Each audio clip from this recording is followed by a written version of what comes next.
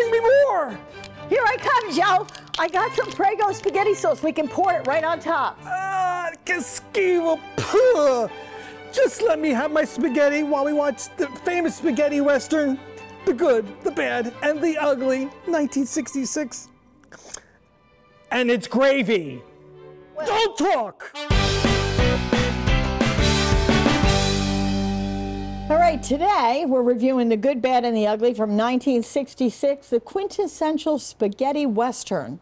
Let me tell you about the plot, Joe. Let me tell our people about the plot. Oh, wah, wah, wah, wah. Go, Deb. Okay, you do the background of music while I read the plot. I'll be Ennio Morricone. A bounty hunting scam set amidst the backdrop of the Civil War joins two men, Clint Eastwood and Eli Wallach, in an uneasy alliance against a man called Angel Eyes in a race to find a fortune in gold buried in a remote cemetery. That's the basic plot. I don't know where to start because, because I'm ready to jump in. I love this film, and I know we have to flip our scores later, but let's talk about the film. This was part of a trilogy kind of after the fact. Fistful of Dollars, A Few Dollars More, and then The Good, the Bad, the Ugly. While not originally thought of as a trilogy, Sergio Leone came up with this movie pretty much separate, but United Artists, you know, in marketing, these spaghetti westerns to the American public, wanted to package a trilogy. So when we talk about this, we also want to talk about how our audience should also look at these two previous films to sort of pull the whole story together. Sergio Leone was considered the father of spaghetti westerns, although he really wasn't the one who started it. It started years prior. But because it was the first successful movie that came to America, that got all this incredible attention, and it was a box office hit, coined the term spaghetti western. And you know why they called it a spaghetti western? Yes, because it wasn't filmed in America. This one was actually filmed in Spain, but it had a big Italian cast as well. They went there because it had the vistas of the Old West, and it was inexpensive. And actually, these were filmed in a different language and then dubbed later, which is very interesting. You better get that meatball away from me because I want that sucker. You want a meatball?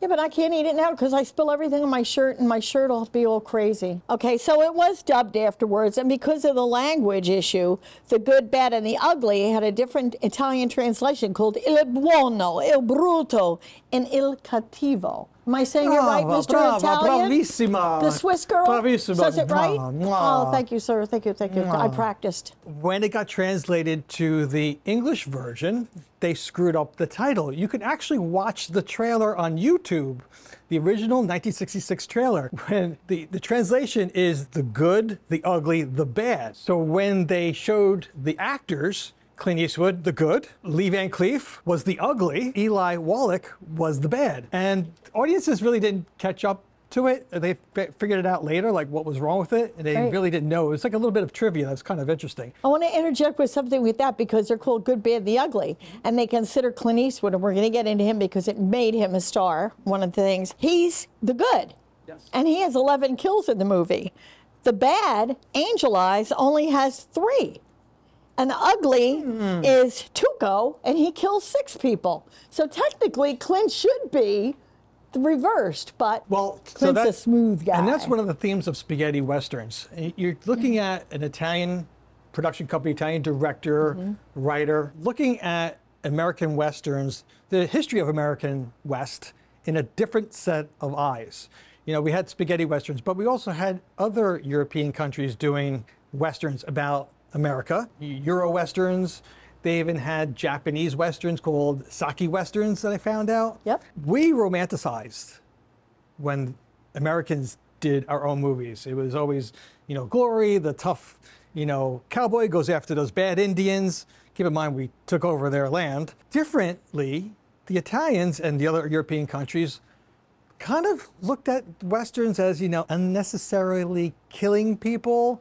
We weren't always the good guys. So the good Clint Eastwood, Blondie, he's supposed to be the good guy, but he's really not that good. He's after the money. He does a couple things that tests his morality, and that was what spaghetti westerns, this particular one too, was all about.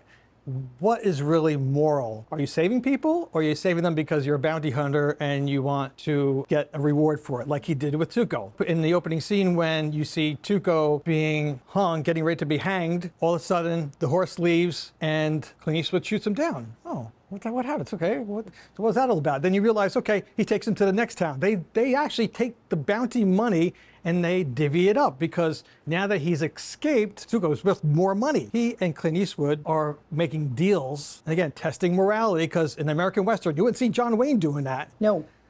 You're really questioning, is the good really good? And if you take this down to the bare bones and you really think about it, it's like a buddy, non-buddy movie, because they rely on each other, but they're both opportunists. Right. And that scene, the first scene where he shoots Tuco and he shoots the rope, and everybody doesn't realize, except for Angel Eyes, realizes that Blondie's in on this thing. That scene, actually, the horse ran off, and Eli Wallach was tied with his hands behind his back. And luckily, back then, all those actors knew how to ride horses. He actually stayed on that runaway horse until somebody ran after him and caught him. Right. So that was like, Eli Wallach had a lot of problems in this movie when we get to the cast. He almost died 3 times. That was one of them. Yes. The second time was, there's a scene where they get captured by the Union Army, and there's an underlining story of the Civil War, which was pretty much unheard of. They really didn't want to do that. Matter of fact, we're going to talk about this later. There really wasn't a sellable, Civil War story. But in the Civil War, the Confederates and the Unions, there was really no good guy, no bad guy. Even though historically we consider the Union the good guys and the Confederates the bad guys. Here, again, another lens looking at American history is looking at it different. So when the two opportunists, Clint Eastwood and Eli Wallach, Tuco and Blondie, they're using every opportunity available to make money. Well, they get captured, they're taking Tuco away, and he's handcuffed to the Union general. Right. And on the train, they're being transported away. Basically, he's going to get killed. He has a situation where he pushes his captor off the train. Sergio Leone was such a perfectionist that in the scene, he's trying to get away from him. He kills him, and he's got to break away from his handcuffs. So he puts the handcuffs on the rail as another train is passing. Sergio Leone, being such a perfectionist, wanted that in real life. Unknown to Eli Wallach, the train's coming, and they didn't realize that the train has a step down. And as the step down was coming, he's putting his head down, doesn't realize it just missed his head by inches. Had he lifted his head, he would have been beheaded. So, and then there was a third time too. The third time they had bags of gold at the end, and they were made so that they could carry this heavy weight of coins. So they had a mixture that they poured to make the bag weaker. Eli Wallach just thought it was a drink, and he drank it. It was acid. And they had filmed that scene in kind of the beginning of the filming. It wasn't filmed in consecutive order. And the whole film he did with these big sores in his mouth. Mm-hmm. But did he actually drink it? Because I couldn't get a definitive answer. He drank it. He drank a sip of it and went, wah! Mm-hmm. And then, spit it out. But acid is enough to, 1 second, boink. Like piranhas in a tank in the old movies. And then, everybody was just a bone. We want to go into our costumes, and our score. I'm so excited about this movie. I know, you're so excited. I have to calm you down. Okay, well, I am dressed up as, what do you think? Angel Eyes. The bad. And who played Angel Eyes? Lee Van Cleef. Right. And Lee Van Cleef always reminded me of Jack Palance. I don't know why, but they reminded me of each. I guess the aquiline features, the high cheekbones, that sinister look. Well, I'm Blondie because I have blonde hair. I have a white hat on for the good guy, so I'm representing Blondie. And this is a bad guy. This is a good guy. So that's why we're going to review that way, too. Bad and good and bad and good. So should we give our score to just, or what do you want to do? Let's give our scores and then jump into it. And then we'll go absolutely wild. We'll go good, bad, and ugly on this movie. I'm so curious because I have no idea what you're going to do. And I don't know what you're going to do. Yeah. 1, 2, 3, flip. 9. I want to know why it shied away. All right, this has to do with age and gentrification. First of all, Why, you can't see my sign because you're too old, you can't see? No. I know that's a bowl of spaghetti. It's the first time I've ever seen anything that you drew that I knew what it was. Ah, see, I'm getting to you. Yes, you're getting better. Yes. Have you been taking classes, art classes? I've been taking art classes, yes. There At you the go. Art Factory where The dead giveaway was this. where we produce our shows, the Art Factory. Oh, the right? Art Factory, right. But a 10. I mean, I can't say enough good things about this movie, only because I watched it as a teenager, and I just remember my older brother, when he used to pick on me, he used to go, ah, ah, ah, ah. That iconic music phrase, note, whatever you want to call it. You know, it's a combination of like a Tarzan yell. Yes. And trumpets with a little wah, wah. Yes.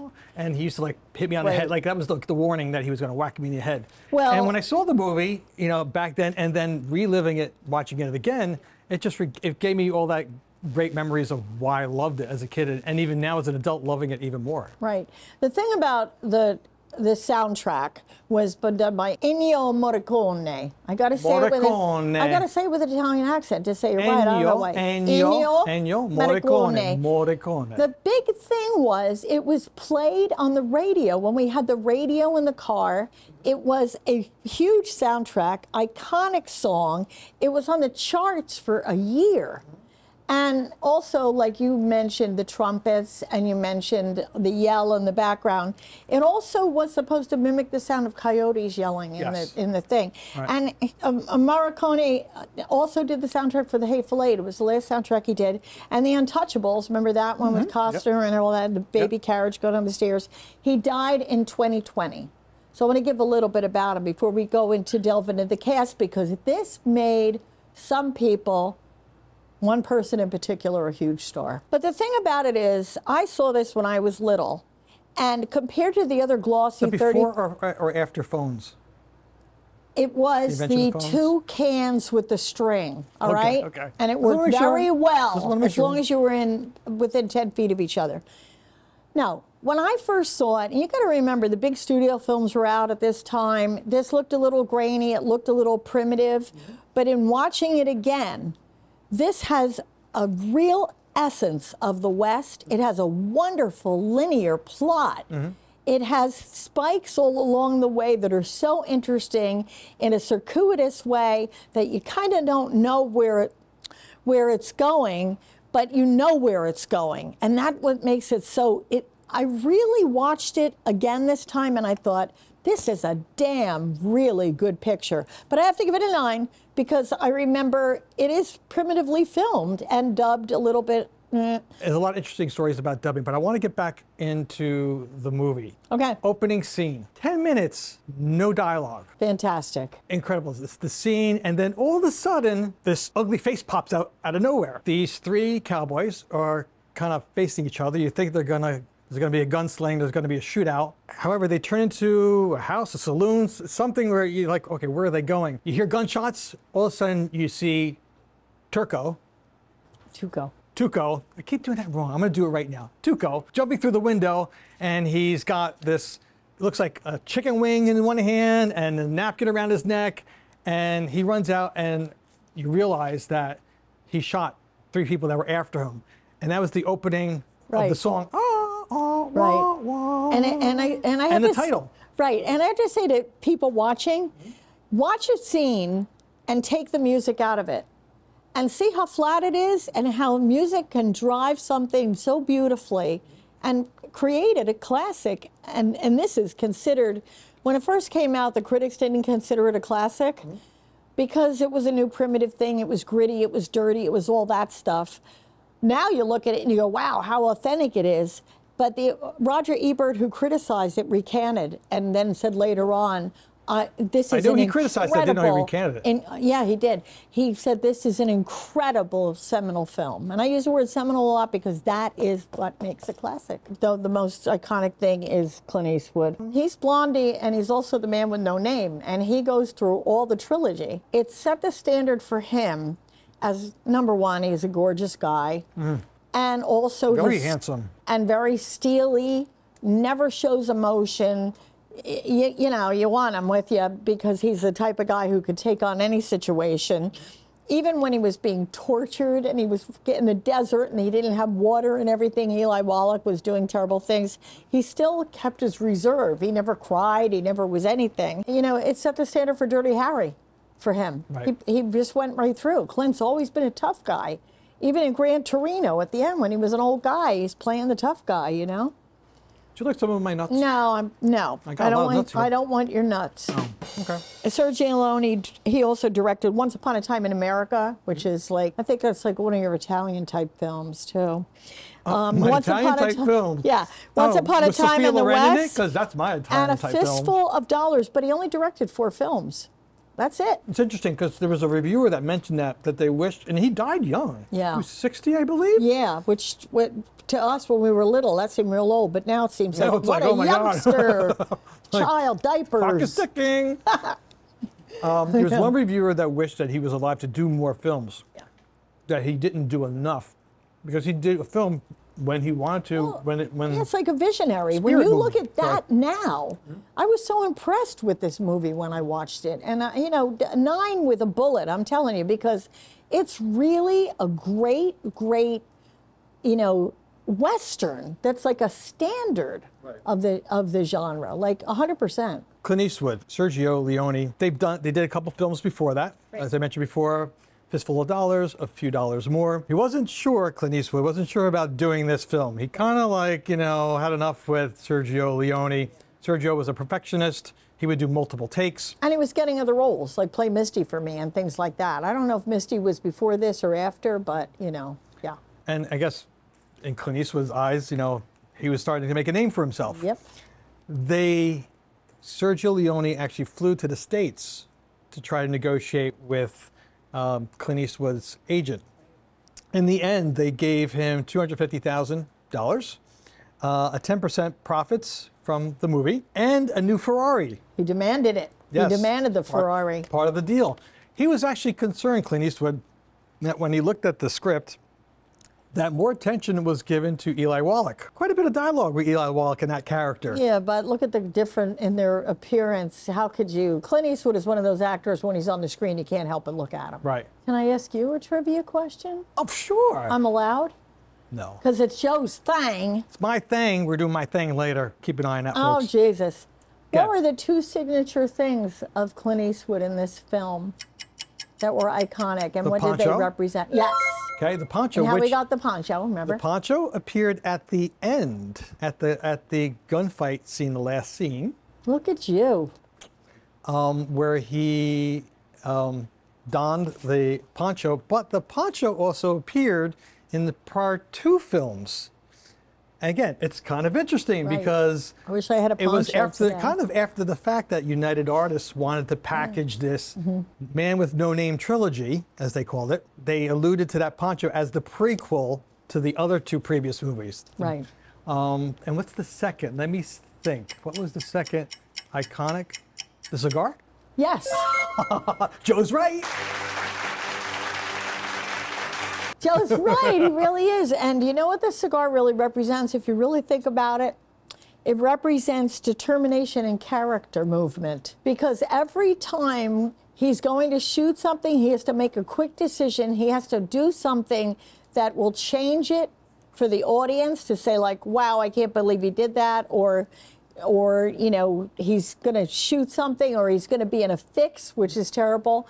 He chomps on the cigar, moves it in his mouth, and it represents determination and a movement of the character to go to a different place. And he hated the cigar so much that he said to Sergio Leone, I can't do it anymore.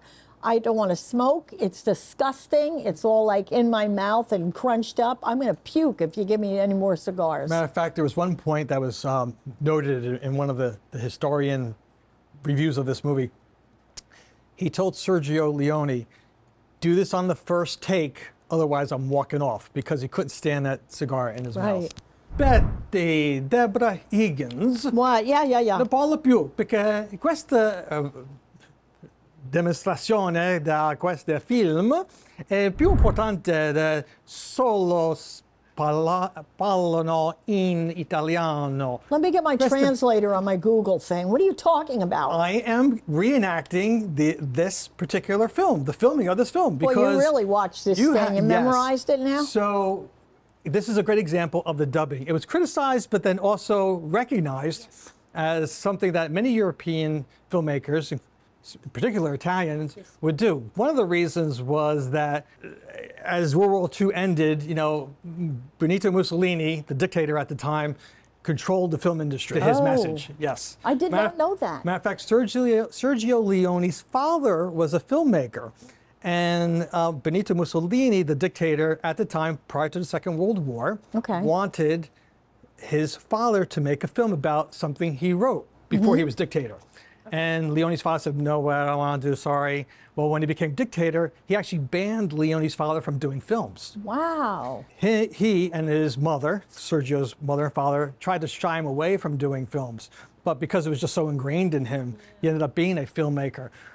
The dubbing was a part of the surplus war items, equipment. They had these old film cameras and they couldn't do sound because of the loud noise these cameras were making. They were the spillovers from the silent era that they were reusing for sound films. Oh my God, that's fascinating. They also found that it was cheaper, typical Italians, to hire people that maybe didn't speak the same language and to later dub them. There's a great review on YouTube done by the Unforgiven channel. They talk about the masterpiece in storytelling, the wide shots of the landscape, but then the close-up shots of the face. Classic example is the last scene, the gunshot in the cemetery in Sad Hill, where you have the three characters, you know, facing each other. Can I say something about that? I forgot about this, and this is so important.